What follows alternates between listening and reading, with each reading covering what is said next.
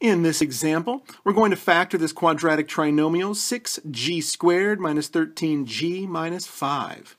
So the first thing we always do is look to see if there's a greatest common factor that I can divide out of every single term, and it does not look like there is.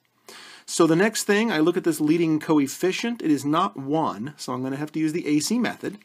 So I'm going to take 6, which is my A value, the leading coefficient, and multiply it by my C value, which is negative 5.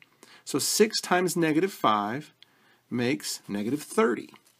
So I would like factors of negative 30 that add to negative 13.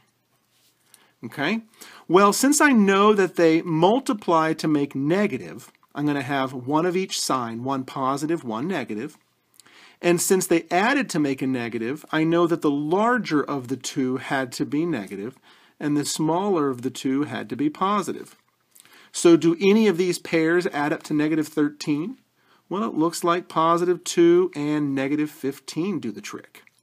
So I'm going to go ahead and bring down my first term and my last term, and I'm going to go ahead and break up this linear term, this negative 13g, into positive 2g minus 15g.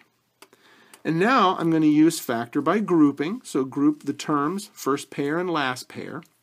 It looks like there's a g, looks like there's a 2g I can pull out of the first pair, and I'll be left with 3g plus 1. And don't forget that 1 right there. I know that positive 2g happens to be the greatest common factor, but don't miss that 1. And here the second pair, we lead with a negative, so let's pull that negative out.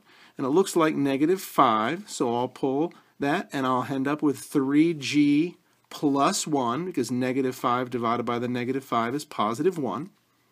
So these leftovers are the same, which means the first factor will be this 3g plus 1, and the other factor will be the greatest common factors from the pairs, 2g minus 5. So there was no greatest common factor to begin with, so I don't put anything out here. So here is my final factorization, 3g plus 1 times the quantity 2g minus 5, and that's the factorization for this quadratic trinomial.